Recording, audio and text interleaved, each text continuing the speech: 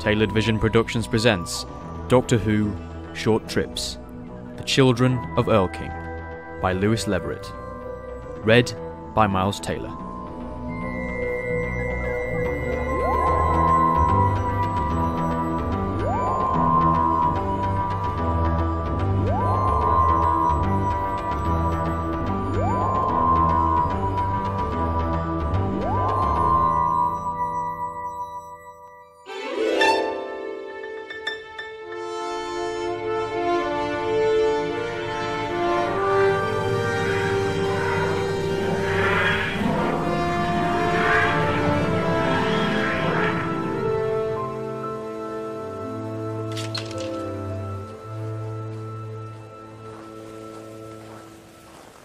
Erlking!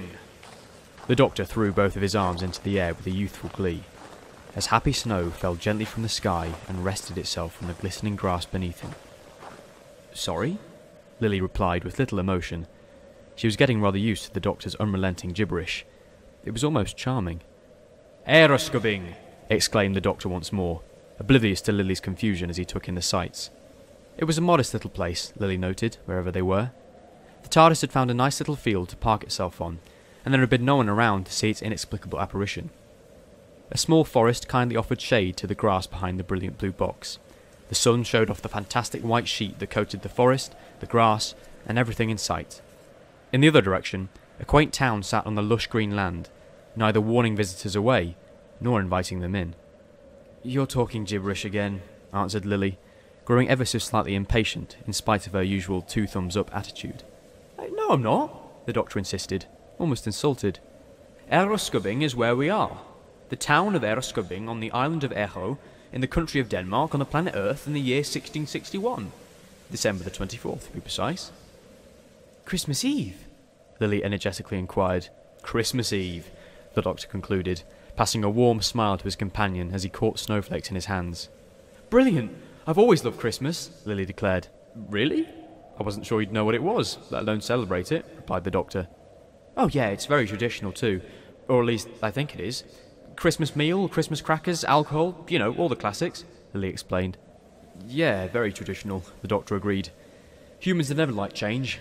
Well, I'm afraid a 17th century Danish Christmas won't be exactly like the ones you're used to, but it'll be pretty close.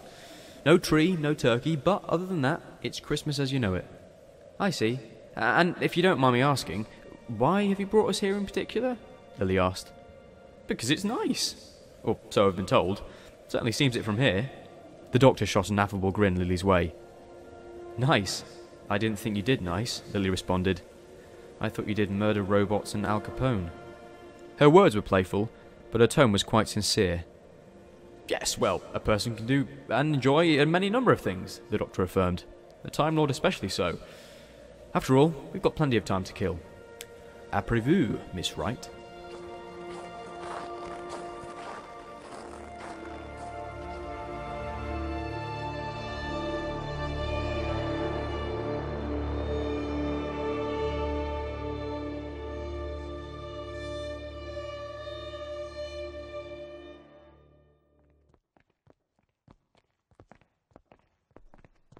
The Doctor and Lily made their way down a cold, cobbled road, the Doctor 2 strides ahead of his companion.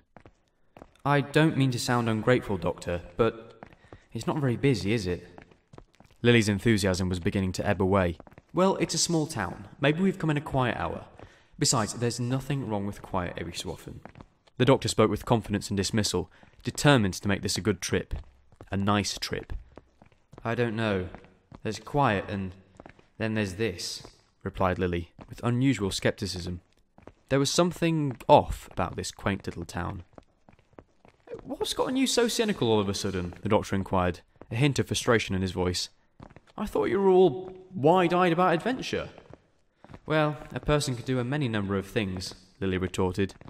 She leaned her head playfully as she looked over at the Doctor, who replied with a sarcastic smile. "I mean, just listen," Lily politely commanded, holding out an arm to halt the Doctor's confident walk. "Nothing. Complete and utter silence," she stated, hammering home her point. "Well, that is strange," said the Doctor, fumbling through his many pockets. "Freaky is what it is," Lily corrected, She wasn't sure what had gotten her into this state of pessimism. Surely it wasn't just the silence. Whatever the reason, she wanted out. That she was sure of. "Have you noticed something else?" the doctor inquired. "What?" Lily hastily asked. She wasn't sure she wanted to hear the answer. "There's no snow." The doctor was right. Lily looked up at the sky. It had stopped snowing. That wasn't strange, though. Of course snow can stop falling, she thought. She'd seen snow before. Not quite like this snow, but snow nonetheless. What was strange, she noted, as she looked down at her feet for the first time since she had entered the town, was that the ground was dry. Not one solitary snowflake in sight. "How did I not notice that?" Lily wondered, astonished. "Still, it doesn't mean there's anything wrong here. They've probably just cleared the roads," the doctor postulated. Unconvinced, Lily turned her head and scanned the path they'd taken. In the distance, she saw snow and ice and the unrelenting sun. Where she stood, there was none of those things. It was as if a line had been drawn around the town, a line that struck fear into the hearts of the clouds themselves. "Well, they've done a very good job of it," Lily remarked. She rubbed the back of her neck. "It won't work. The sonic won't work." The doctor was astonished. Nothing at all. But Lily's attention was already taken. She'd noticed something far more disconcerting. Something in the windows. "Doctor," she tapped him on the shoulder until he turned around. The doctor replied with a preoccupied, Lily pointed at the windows with precision, and the doctor noticed it at once. They were watching. Every single window, in every single house, a mother, or a father, or a little old lady, stood and stared. This was no idle nosiness. They were staring right at them, assessing their every motion with piercing eyes. And what was that in their faces, the doctor silently wondered? Fear? Anger? Dread? They were not wanted. The two travellers swiveled with urgency to face an opening door, as a weathered old man stepped out of the shadows cast by the sturdy little houses that lined the street. "Hello," the doctor tentatively began. "I'm the doctor, and this is Lily." "You're not welcome here, stranger," the man replied in a gruff, tired voice. His accent was undeniably Scandinavian, though he spoke perfect English. So much for Christmas spirit, Lily thought, as she buried her cold hands in her pockets. She decided against saying this out loud, though. This didn't seem a good moment for jokes. "Is there something wrong? We could help," the doctor insisted. "Get out of here. You won't get another warning." There was no suggestion of insincerity in the man's voice. He meant what he said, and both Lily and the doctor sensed this. The doctor rubbed his thumb against his forefinger in concentration. All three of them stood, unmoved, deadlock. "Okay," chirped the doctor, breaking the silence suddenly. "Wait, really?" Lily inquired. She hadn't been travelling with the doctor for long, but Lily knew already that this was very unlike the enigmatic traveller. "Yeah," the doctor smiled. "Come on then, Lily, off we go. Sorry if we disturbed you. Bye-bye." Lily made no attempt to mask her confusion as she caught up with the doctor. "Hang on a minute, we're not actually leaving, are we?" she muttered under her breath. "Of course. Seems to me like these people just want some peace and quiet, and I don't see why they shouldn't get their wish," the doctor enthusiastically explained. Lily was unsure how to respond. On the one hand, there were much better places to be than here, but on the other, well, something was off. Perhaps they could, and should, help. Regardless, as they found themselves on the icy fields once more, she couldn't help but feel relieved. "Well, I'm sure wherever we end up next, it'll be a lot better place than this," she remarked. "Hey, don't knock the tour guide, not my fault the reviews are misleading. It was a lovely place by all accounts. And so much history too. Do you know, some of the houses we just walked past still exist more than 500 years later. Some make it to 1,000. And just over 30 years ago, half that place was burnt to a cinder, and yet there it is, still standing. Some call this place the fairy tale town of Denmark. No one cared to mention the insular locals." The doctor spotted his reliable vessel in the distance as he finished his defence. "It's a pity. Where to next then, Doctor?" Lily asked, with renewed enthusiasm. "Where to next? You know, Lily, sometimes I forget how new you are to all this. We're not going anywhere," replied the doctor, a boyish smile stretching across his face. But you just... Lily began, flummoxed, before she was interrupted. Yes, well, there's a very simple answer to all that, he cheerfully responded. Which is? Lily asked, stopping for a moment's rest. The doctor stopped also, placing a hand on each of Miss Wright's shoulders, and leaning until their eyes were perfectly level. He paused for a moment, opened his mouth slowly, and said, I lie.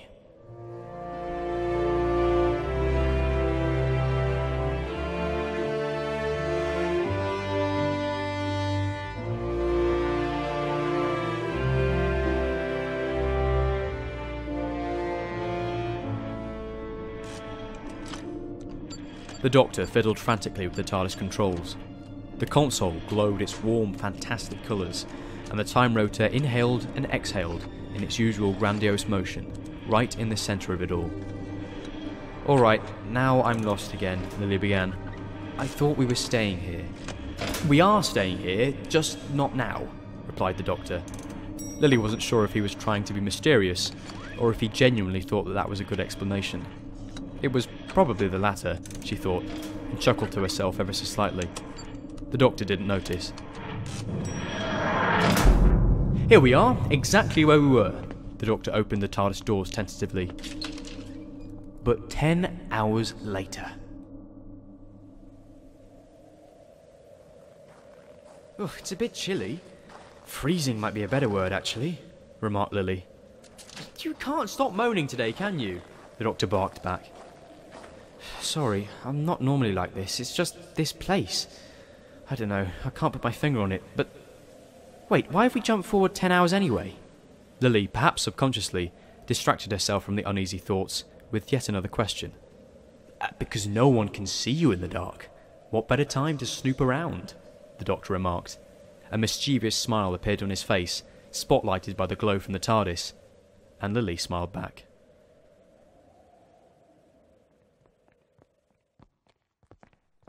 What exactly are we looking for? Lily whispered, adjusting the strange metal pod which the doctor had put in her ear a few minutes ago. She'd been told it was part of a lighting device she was carrying, some sort of electronic torch whose light could only be seen by whoever was wearing the earpiece. At least, that's what she'd gathered from his rapid onslaught of technobabble. They certainly didn't have these back on Terra Delta. Trouble, Lily. We're looking for trouble. Makes a nice change. It normally finds me. The doctor hadn't noticed, as he waved his light gadget feverishly around the place, but Lily had begun to take a different path, towards what appeared from a distance to be a small collection of stones, laid out ceremoniously on a patch of damp, untouched grass. And then, she realised what they were. As she approached, she studied them for a moment, before stepping back out of horror. Doctor, Lily whispered, alarmed and struggling not to shout. The doctor pointed his torch in her direction as he made his way over. A graveyard? Oh, it's a bit big, isn't it? The doctor muttered, raising his voice a little as he moved further from the houses. No, Lily replied, her every fibre distraught. Read the stones. The doctor brought his attention to those at his feet. The first one was old, he noticed, but the next one was untouched, unspoilt, as was the next, and the next, and the next, and the whole row. The whole row, but one, were brand new. But that wasn't the worst part. That wasn't what had shaken poor Lily to her very core. The doctor began to read them. Tobias Erikson, born 1652, died 1661. Annie Nielsen, born 1651, died 1661. Edvin Poulsen, 1661, Dorrit Poulsen, 1661, Gunhild Lund, Hemming Pedersen, Per Mortensen, 1661. They all died the same year. This year. And they were all children.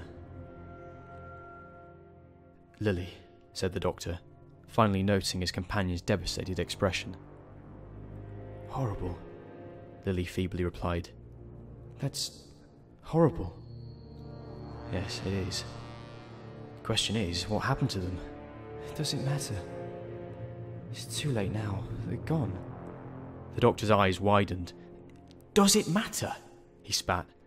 Dozens and dozens of children have died in the same town in the same year, and you ask if it matters. The doctor had been many things since arriving in this place. Intrigued, unnerved, dismayed, but now he was angry. In a moment he cooled himself. Unmoved, he scanned Lily's every inch. What if there are children still living here? What if whatever's happened to all of these poor souls could still happen to them? And you think we should what? Turn around and leave? Chalk it up to a bad day at the office and be on our way? The doctor had finished his frighteningly calm interrogation. Lily moved a wisp of hair away from her face. Her head dipped. No, of course not. I'm sorry. I don't know why I said that. The doctor was stoic. She could see he was thinking. He was always thinking, with those wonderfully wise eyes. And yet, he didn't speak.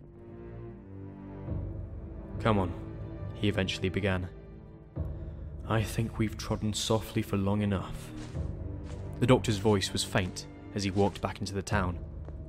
Lily followed, with a restless stomach and a heavy head. He didn't look back once.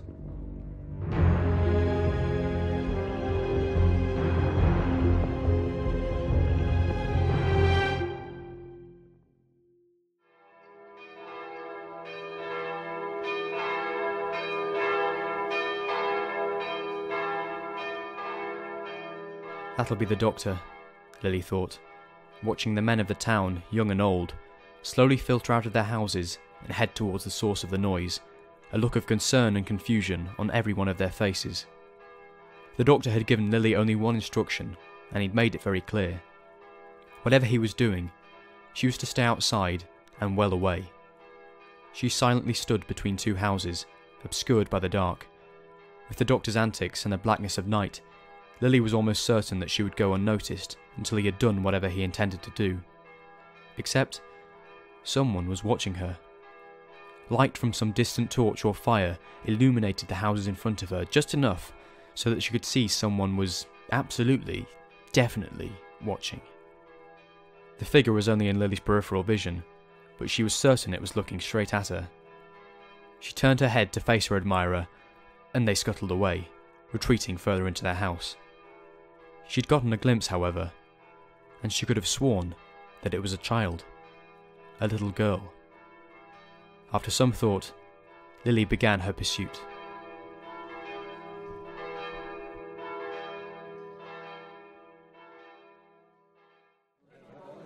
Hello everyone, come in, come in. The doctor was standing at the back of a rather cosy church, although he postulated that it might have looked a little prettier under different circumstances. The townsmen spilled into the church, fronted by this sunken old man who'd, regrettably, already made the doctor's acquaintance.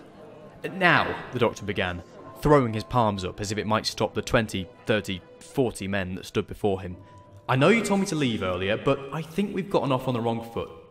As I said before, I'm the doctor, and I'm quite good at helping. That's what you need, isn't it? Help. I've told you already, the man interjected. I am not giving you another warning. All right, you don't like strangers, I get that. Whatever's happened here has made you very, very scared, and that's okay. But it hasn't gone away, has it? The thing that took your children. Well, you wouldn't still be cooped up in your houses all day. Whatever it is, whatever or whoever's done this, whatever happened to your children, I might be able to stop it from happening again. Do you still have children here? Is that why you're all staying in your homes? To protect whoever's left? But if you're guarding the town, then why no defences? Is that why you're all staying in your homes? To protect whoever's left? But if you're guarding the town, then why no defences? You should be breaking up windows and blockading roads, but you let me just waltz right in. So defences won't help. So what is it then? Some kind of disease? A plague? A famine? Come on, why is no one answering? Why are you so afraid to talk? The doctor put his hand on his hips, exasperated. The townsfolk, even the man who spoke before, stood in useless silence. I can't help you unless you let me. So I'll ask you one last time. What happened to the children?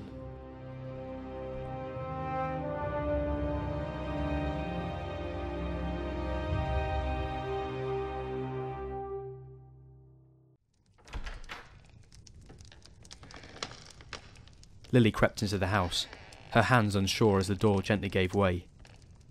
And there she was, in the corner, the one who'd been watching. Lily was right. It was the little girl. 9, maybe 10, she thought, with bloodshot eyes and dirty clothes. She saw terror in those eyes.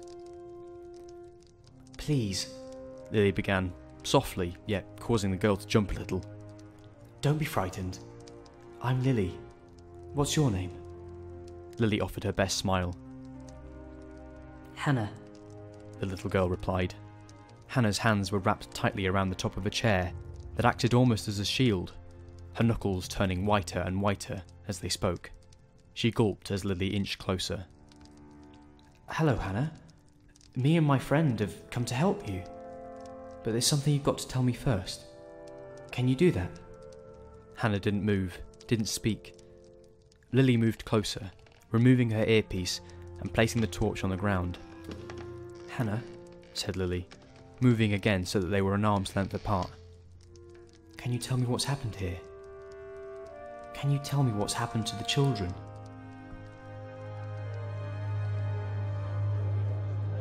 The doctor paced restlessly back and forth as the townsfolk chatted and deliberated. He traversed the width of the church a few dozen times so far as he waited for the flock to finish their quiet debate. The doctor had battled devils and gods and monsters, but in this moment he was faced with his greatest enemy, impatience. Right, that's it, He began, halting mid-pace. The townsman ceased speaking. Look at me. I've got no weapons, no backup, no vendetta.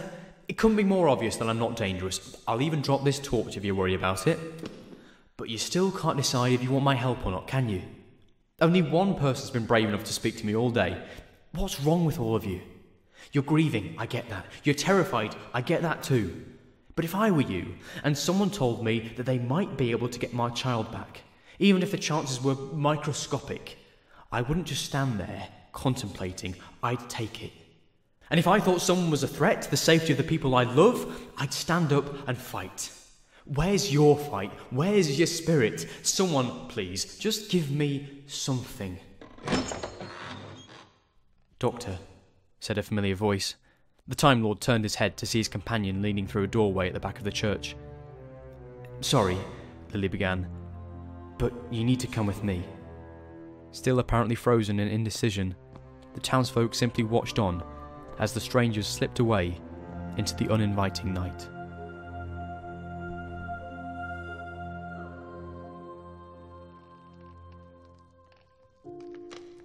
Hannah, Called Lily, stepping into the dimly lit house once again. I'm back. I've brought my friend. Hannah hadn't moved. Hello? I'm the doctor. I'm here to help. Her hands trembled as he gently moved closer. I've just been having a chat with the others. You see, I think something nasty's happened here, and I'm quite good at sorting nasty things out. You can ask my friend Lily here. Only problem is, no one wants to tell me anything.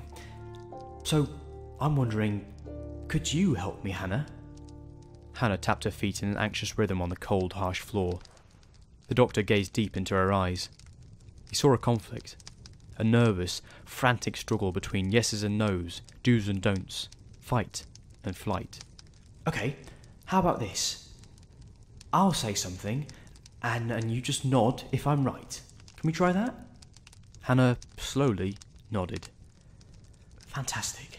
Okay, so the gravestones. Let's start with the gravestones. What do they tell me? The doctor asked himself. They tell me that something happened here, sometime this year, that took children. Lots of them too. But it tells me more than that. They weren't just dated this year. They were new, clean. I think all the children were all taken very recently, and in a very short amount of time. Am I right? The girl nodded.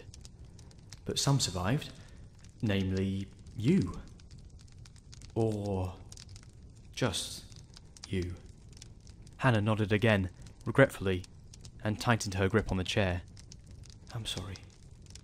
I'm truly very sorry. Can I keep going? The doctor asked, compassion in his eyes.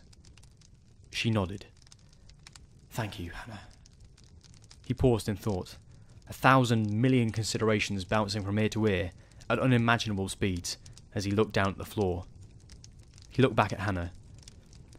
So, a few dozen children are taken in a matter of months, maybe even less. What's the obvious answer? Some natural disaster? Freak weather conditions? Famine? Thirst? No. Whatever it was, it had to be discriminatory. It had to affect no one but children. A disease, then. Oh, that would be very simple. But this is weird. It's wrong. Not 1 inch of this makes sense. And you're scared. You're not scared that there's a plague or the sky is lit up with thunder and lightning. I know what that face is, Hannah. I've seen it 1,000 times before. You're scared like you've seen a monster. The doctor looked at Hannah with intensity as the room fell into silence. The child seemed unable to even just nod, cold sweat running from her forehead. You're not suggesting that something alien did this? That's exactly what I'm suggesting, the doctor impatiently replied. Is that right, Hannah? Did you see a monster? She stood motionless for a few seconds longer. It didn't help that both Lily and her peculiar friend were staring right at her. She breathed deeply and summoned some slither of strength. She nodded. Okay, the doctor replied, surprising the girl with the calmness of his response. I'm sorry, Hannah, but I'm going to have to ask you some more questions. And they're not yes or no. I can't help you or anyone in this town unless I know what I'm fighting. Hannah, I need you to tell me what you saw. Hannah looked over at Lily, with scared, trusting eyes, as if begging for an answer. Please, Hannah. The doctor can help. I've seen him save people before. He can do it again. Tell him what he needs to know. Hannah turned back to the doctor and muttered, I saw a goblin. That's good, Hannah. That's good. Can you describe it? It was too dark. And the mist. I'm sorry. She whispered in response. Don't be. You're doing brilliantly. A mist, you say? And now we might be getting somewhere. Was there anyone else? Or just this goblin?